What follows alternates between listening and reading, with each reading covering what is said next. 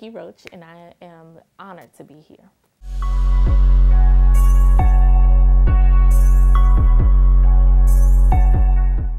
I am known for, wow, that's a good question, because I've been asking myself that since I've transitioned out of what I was known for.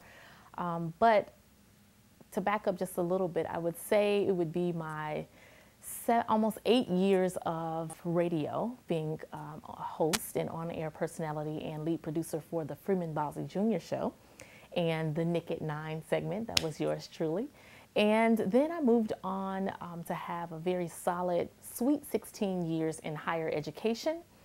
And in higher education, I beyond blessed to advance into an administrator role where I worked with an international higher ed institution, and we had a blast. I had a blast in this role and learned a lot about myself, a lot about leadership, a lot about the world, a lot about what I like, what I don't like, and what I wanted out of life.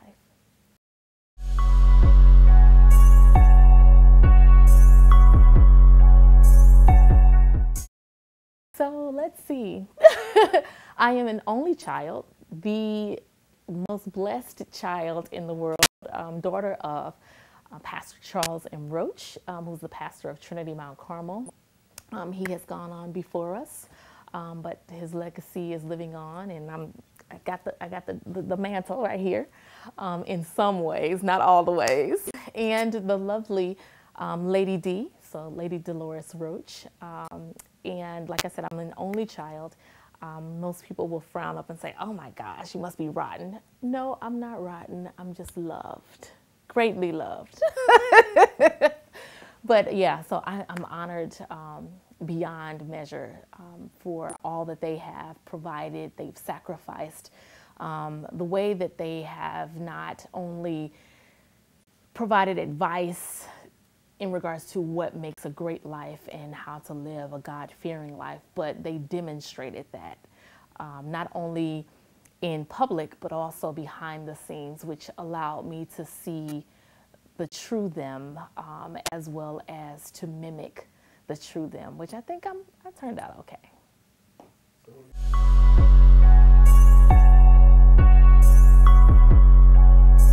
St. Louis, Missouri. Love being a St. Louis native.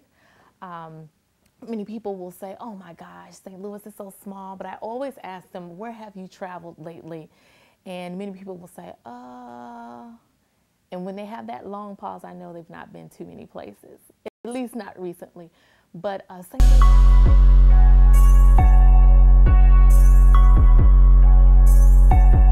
that I knew that there was more for me to do, more to get done, but it was because of the 9/11 tragedy that I ended up having a career in radio, literally, which was absolutely amazing. And I tell people, never doubt that good can come from turbulent times.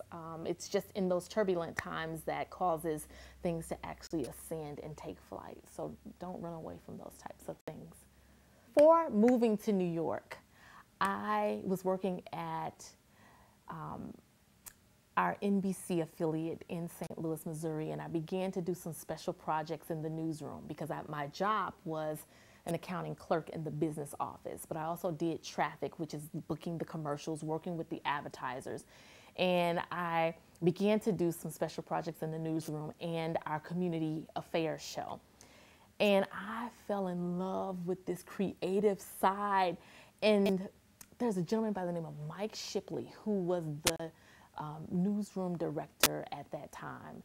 And he came up to the business office to talk to my then boss to tell her that I was definitely in the wrong office, in the wrong part of the news station. However, I had no degree.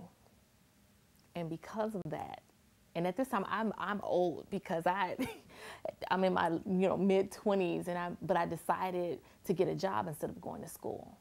And I ended up getting some extra little spots on TV and some speaking spots, and able to do pitch pitches for different news stories, and they picked them up. And I'm like, this is what I need to do. So that's what made me pack up.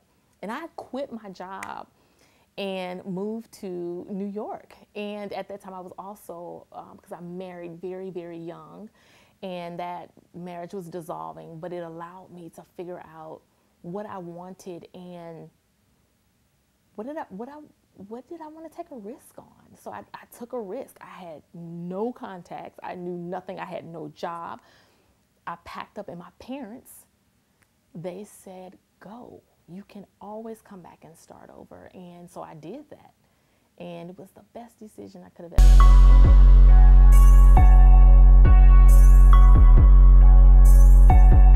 God, yes. So you're taking me way back. So I had not been back. I don't even think it had been a month. And what was happening, there were auditions being held for Real Entertainment, REEL Entertainment, for the charter public access station. And the auditions were being held for a host for an entertainment show that would be shown locally. And so she knew that I was somewhat into that, and had a desire, and I had already been doing radio. So even though the radio show that I ended up working for aired in St. Louis live, I was still on air from New York for at least a year. And so she knew I had this experience with radio and with interviewing individuals. So she asked me, and it was Boys to Men. Boys to Men, it was a club, this adult lounge in University City off of Olive and like North and South. And she says, I need a favor, and I need it like today. And so I said, okay, what is it that you need? And she says, I need you to come interview Boys to Men. And I'm like, are you kidding me? And she says, I need you right now. Made my way there. And the crazy part about this story, I get there, I see some people that I know, but what happens is we get this dark corner, and it's really, really dark, but they're like, okay, we've got to proceed. So they're trying to get the lights together, and then my aunt comes over, and she's like, I need you to unbutton your shirt. I'm like, what? So I have on this solid white shirt, and what's rule number one in TV? Don't wear white. So I end up unbuttoning my shirt. So she saw I had on the tank top. Do you know she made me take that shirt off? At least I had to open it all the way, and I'm like, oh my God. And so we do this video, she sets up the video, I'm getting prepped, but I hear this lady in the background announcing this play called Lord Knows I've Tried in the background, and she's trying to get everybody to come out to see it and all this different stuff. And so I'm paying attention to her because I'm like, this will be a great radio interview, but let me get this wrapped up. So I interview Boys to Men, and it is a phenomenal experience. And then from that, I'm like bit by this bug to do this entertainment interviewing, and just to kind of take a deeper dive, because you know how you stick your toe in, but then you're like, nah. But yeah, I go for it. And so I do some more projects with my Aunt Marla. Then I also land a reoccurring host role in Music Central videos, which is executive produced and the brainchild of Cecil Parker. Then he takes me to another level, and I do Music Central videos. And then I also do Gospel Expressions. But Gospel Expressions, I'm a PK kid, but I could not get not one artist, whether only the ones I interviewed, I can get their names right, but the ones I could not get these names right. And the one I kept messing up on was 357. There was a R&B group called 357, but no, it was Trinity 57. And so we had to always scrap it. Anyway, I'm all off right now, but just memories, great memories. But I do that interview. From that interview comes this other projects with Cecil Parker. And Cecil Parker puts me on the map in regards to hosting these shows that we're incorporating this community engagement, which again was that passion that I fell in love with from when I was at the TV show. Who knew years later it would come back around? And now I'm doing live interviews with I'm talking such a diverse span of people, nationally known artists, actors, community leaders, not just from St. Louis. And we had a good ride, like maybe 5 or so years. But again, remember that lady I mentioned that was announcing that play in the background as I'm preparing to interview Boys to Men. If I back up just a little bit, and we have a great interview. She invites me to the play. I see the play. But what's crazy, she calls me after we do that interview. And it's like 2 weeks before this play is going on the road, a national tour. And she says, I need a favor. I get all these calls for favors. Would you be interested in being the lead to this play? I'm like, what? And what's crazy, when I got that call, I was sitting outside the courtroom in St. Louis, Missouri. I had just finalized my divorce. And why does the main character in this play have issues with her marriage? So Marty gives me this packet of a script with the focus on Tanya, who's the main character, and I meet in her living room. We're going through line by line, and she's like, let me get to know a little bit more about you. So we go down some paths. So I begin to share a few things, and you could tell I was getting a little emotional. She said, that right there, I need you to tap right into that, right into that. And so you know me, I'm buttoned up, you know, I'm all buttoned up. So I'm like, okay, you know. So I get all into it. And that launched me into this 1.5 year of not consistently, but over that time period of being on the road with this play I had never prepared for. And again, all this stuff is just building off the next. So in this play, we've got Joe Torre, who plays my husband in the play. You've got LaShawn Pace with the Pace Sisters. You've got Terrell Phillips from Blackstreet. Sean Levert was my neighbor who looked out for me in the play. And it was just massive amount of other talent from St. Louis. Many of them are doing great things today. That was a journey. That was an amazing, amazing journey. And so I began to do that. And at that time, I also had began my career, which I thought I was just going to tap my toe in and tap my toe out in higher ed. So I moved from New York. And at that time, it was like $40,000 something a year that I was making to come to work at a university, making 18, I think it was making 85. Craziness. So it seemed, but I had a plan, because I realized I kept running into these brick walls where I wanted to do certain things. I was being asked to do certain things, but then hitting this roadblock, this brick wall, because I didn't have a degree. So I had to make some tough decisions. I had to ask myself, what do you want? This is cool, but when you have something bubbling up on the inside of you, there's more. You can't ignore that. You can't ignore it. You have to lean into it, because if not, it'll mess you up. And I believe that if you don't, you end up dying.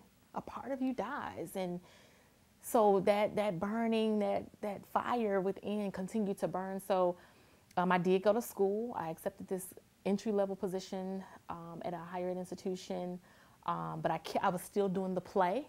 But it was so amazing, because I would use my vacation time over that tour for the days that I needed to be gone. I used vacation, and sometimes it was unpaid time, but it allowed me to do both. You make the sacrifices you need to make stuff happen. And so I end up doing the play. I'm doing radio part-time, so now that's expanded. I'm hosting events in St. Louis, concerts. There's Vanita Applebaum Entertainment. I'm hosting all her concert series, and then they get bigger and bigger, and so she's getting larger venues. And just kind of, again, and this is building off of still all the different things. So I'm doing the radio, and that led, the radio interviews led to the plays, and then the video shows. And so all of it's just like this web. So you talk about who am I and what am I known for and what do I do? It's just this building thing. So this higher ed thing kicks off even more because I'm like, oh, I'm just going to do this because what I did plan for. Doing doing all this stuff and doing it, as they say, you know, you swagged out. Because it's where you see yourself going, not the point that which you have. And that hustle was real. I didn't realize it, but I'm glad I was younger because now I'm like, look, what time, how long it's gonna be? So I end up hitting school. I finally get off probation. I mean, I go full-fledged, but I'm still working full-time, finishing up a bachelor's degree, doing radio, hosting events. I mean, grinding. Get to the point to where I am about to graduate with this bachelor's degree. So we're talking 3.5 to 4 years later. I'm still in this entry-level role, but I've gotten one promotion in this role. I get a call asking if I'm on contract with the radio show, because I'm still doing radio on Sundays, and also now producing the shows, all the shows. And I get a call asking from a competing R&B and hip hop radio station in St. Louis, and I tell them I'm not on contract. Long story short, I got hired to do a morning show. Did not give my 2 weeks notice to Webster. Like, yes, talk about timing. Hallelujah.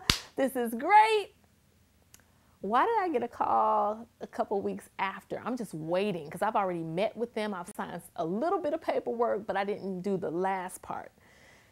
But I got the offer, and I get a call, and they mention that we're no longer going that route or with that idea and concept because the whole station format has changed. So everybody was let go.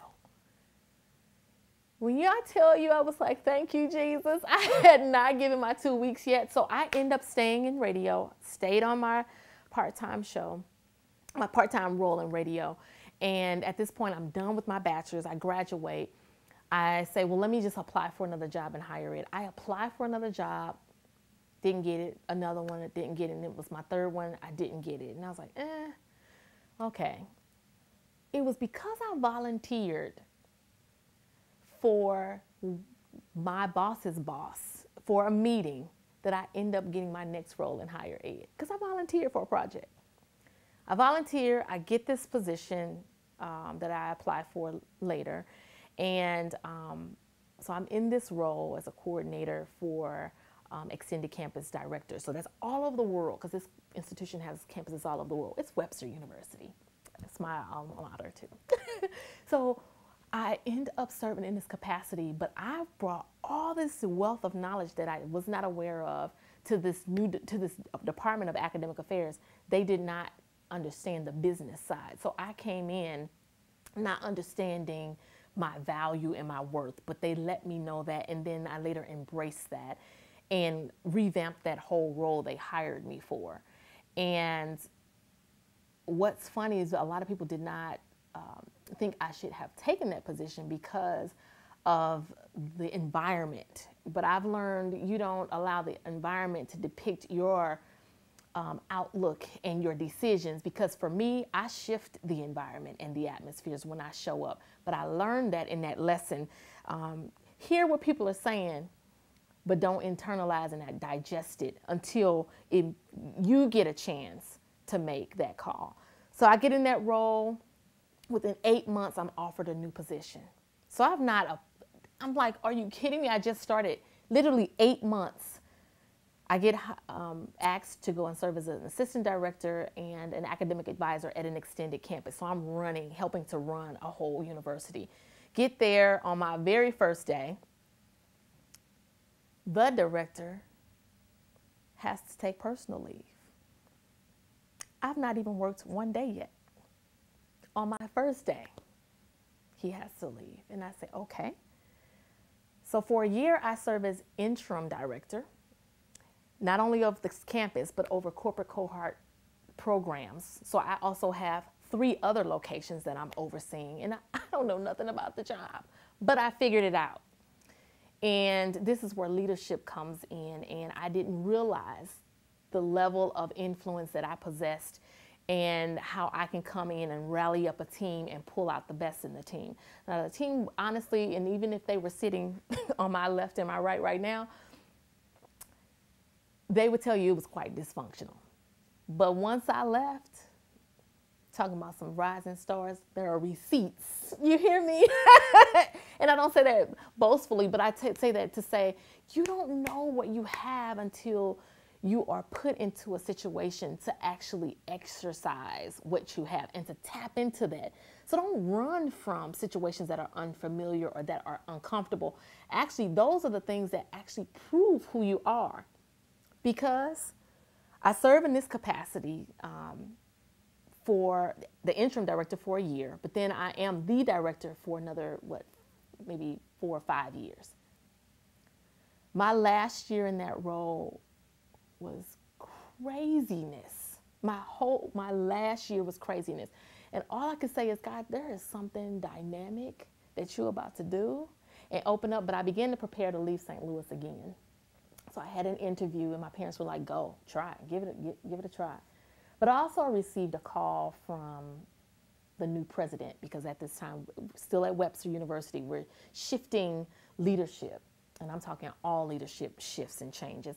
And so I get this call on this weird day and I'm thinking, oh shoot, I'm going to get fired. Because everything that was happening on my campus was going straight to the president. I'm talking long emails.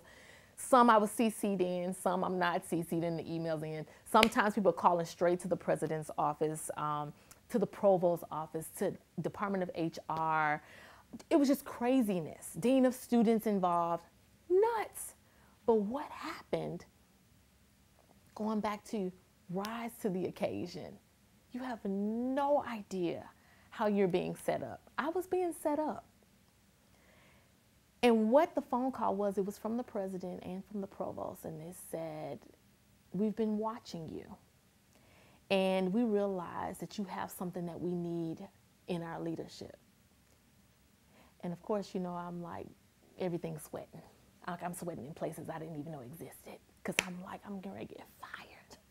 Oh my Lord. But no, they saw how I was resilient, how I remained professional, how my emotional intelligence shined, how I was able to create community even in the midst of turbulence. And they offered me a position as an administrator. This position never existed. But they were working on something similar behind the scenes, and because the student body and faculty members wanted someone to serve in a space that addressed diversity and inclusion, equity, community engagement, and a number of different issues that fell under this role. But then I get promoted, I accept the position, I don't move out of St. Louis, but I had to make a decision, and I'm like, you know what, I can always move out and take advantage of this opportunity, but to serve as an administrator, youngest person most of the time at the table, only female, and oftentimes the only person of color. We don't even have time to talk about my level of imposter syndrome that I suffered from all these years and all those years, but I kept grinding, kept learning, kept stretching myself, but still internally warring with myself. Like, do I really deserve this? God, really? All the way through to the end almost, except no, to my, I say 3 years in. Because my first year, I was in place, I'm gonna be honest, because I was still processing what has happened. And what happens is, I noticed that people will say there are so few women of color that are in leadership. That is true. But so many women of color are also going through that revolving door. We're getting on and we are hopping off women of color, specifically Black women, African American women, are number one for starting businesses. They are totally surpassing all other races and the other gender in regards to starting businesses that they are owners of, because they get to the point to where it's enough, like, oh my gosh, I don't regret anything, because now I have been that one to jump out of that revolving door at this season in my life. And it's not so much that I was unfulfilled. No, I jumped out of this revolving door and people are still asking me, okay, you got to be smoking something because you arrived. But there is no arrival. It's a journey. And you have to understand that while I would not take back anything, and honestly, I would go back if I didn't have, remember that fire that I said that burns? Something was burning, but I needed this experience to feel imposter syndrome, to feel lonely, to work 7 days a week, all day. I'm taking work home. I'm staying at work when everybody else is gone. I'm mediating